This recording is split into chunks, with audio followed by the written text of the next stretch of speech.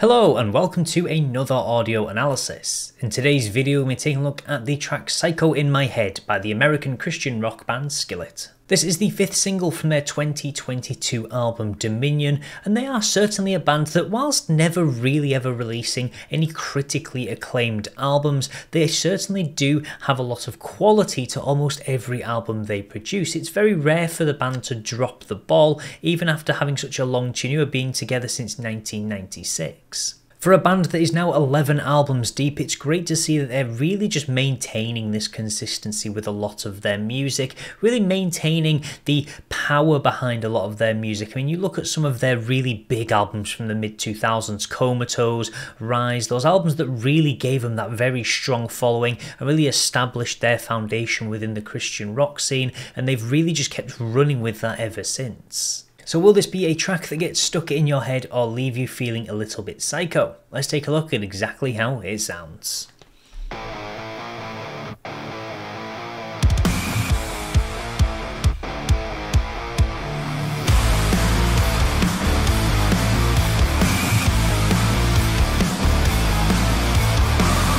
Maybe I'm just paranoid, or maybe I'm just living a lie.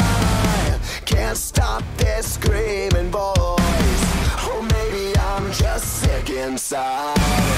I love how we open with this really interesting, almost twisted guitar. It has that effect that you see in mainly in horror films. It has that same sound, that scratchiness, that edginess to it, mixed in with these electronic sounds that do the same as well. So really straight away shows that idea of psychotic, the idea of twisted, and it's something that because it's so ingrained in our brains to associate that sound with something almost quite horrific, it really plays off very well at the opening of the track. And straight away, you already know from the title what this track is about. That's something Skillet have always done. They've made their songs super accessible and really easy to understand. This one being about the idea of being in your own head, living in your own head and letting you get in the way of yourself. Maybe I'm just paranoid, maybe I'm just living life. So it's this idea of realizing that it's there. Can't stop the screaming voice, or maybe I'm just successful. So this idea of not really being sure whether it's the case of you're ill or whether it's just you kind of making things up, that almost placebo effect in your head. So it's quite interesting to see how it mixes in a variety of different things. It can look at mental health, which is the main focus,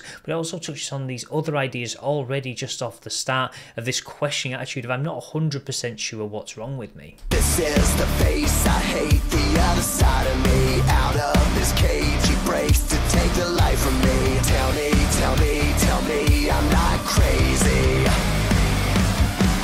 There's a psycho in my head, I'm closer to the edge, making me feel like I'm living in misery, misery insane. These voices in my brain starting to feel like it's gonna be the death of me, death of me. There's a psycho in my head. And I love how with the chorus it goes to this much more melodic feeling sound, really plays up in the chorus, and I like how everything's done from the personal perspective from John Cooper. It really shows this element. It's almost like he's understanding and relaying that to the audience, to the listener. The idea it's not there's a psycho in your head, it's not kind of trying to put it onto somebody, it's kind of that it's in my head. So it could be from personal experience, he's had to fight with some demons, and it's a case of now he's kind of showing that inclusivity. You're not alone in going through that, there are other people in the world that have gone through it. So I like that it's in that perspective. It just adds that engaging element to the actual track itself. This idea about being closer to the edge, kind of you're getting to that breaking point almost, kind of living in misery. It's kind of becoming harder to live because of this psycho in your head, these voices in your brain that are really just starting to feel like they're going to bring you to the end.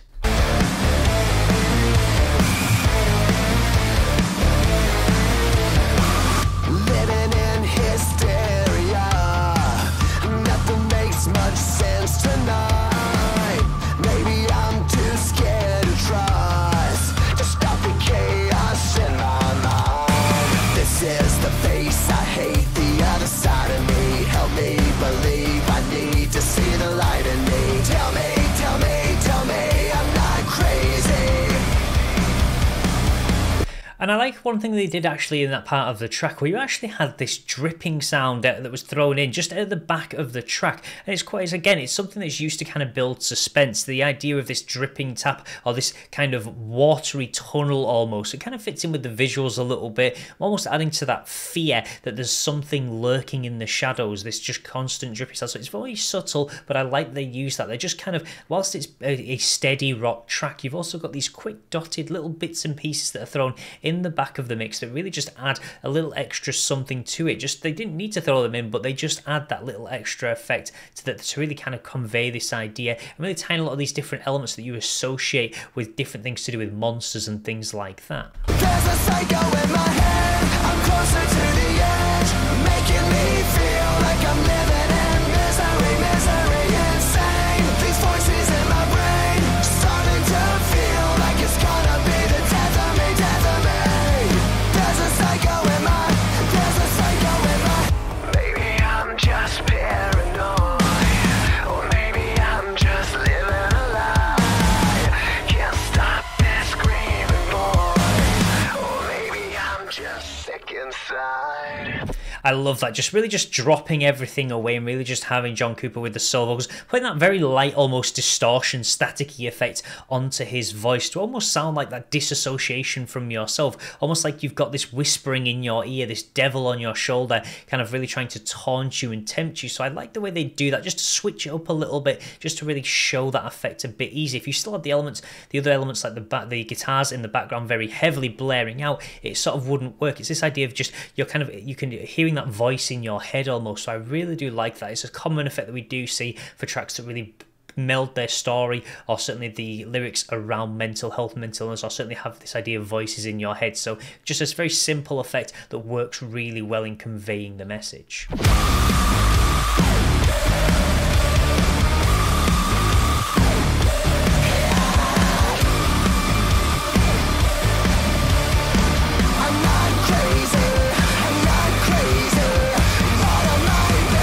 Cause there's a psycho in my head, I'm closer to the edge, making me feel like I'm living in misery, misery, insane. These voices in my brain, starting to feel like it's gonna be the death of me, death of me. There's a psycho in my head, there's a psycho in my head.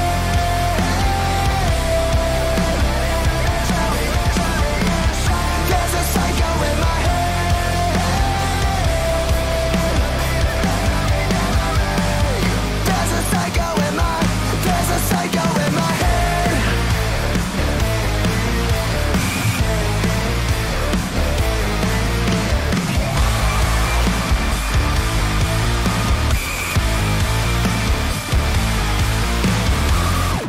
I really like how actually it's just a very simple rock track. There's not too much crazy things going on in the background in terms of the actual guitars and the drums. Jen really just providing that solid beat in the background to really add to it. And I like it's these extra little effects they throw in, this almost twisted guitar sound, these water droplet sounds, almost really emphasizing that idea of maybe a monster lurking in a tunnel. And they use these little things just to really add extra bits and pieces to the song. And it's also very easy to access, this idea of a psycho in your head, this personalization of the track. There's lots of great elements, and it's not a song that massively stands out, but it's very catchy. It's easy to kind of headbang to. It has those occasional kind of breakdowns where it's sort of a bit more almost thrashy at times. So I like that they kind of mix things up throughout the course of the track and really just release another track that really does have strong meaning to it, as most of their music does. They do love to convey a lot of messages in the music they release, and it's just a very solid rock track. It's one of those that has that catch to it where you want to listen to it over and over again,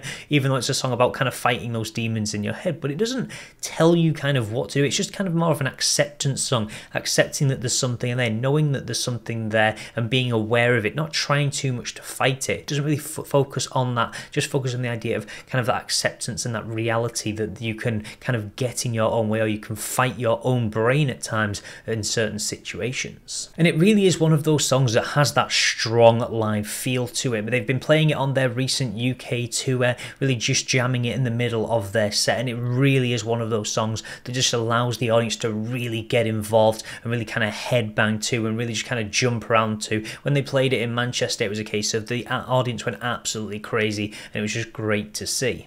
So that will be everything for today's video, but as always, please feel free to let me know your thoughts about this particular track in the comments section below. Do you feel it lives up to the same strength as some of the earlier Skillet work that they did from the mid-2000s? Do you prefer this more modern sound they've got to their music and still think they're just as relevant today as they were at the beginning of their career? I would love to know your thoughts. And as always, if you want to see more content like this, then please do feel free to subscribe, and I will see you in the next audio analysis.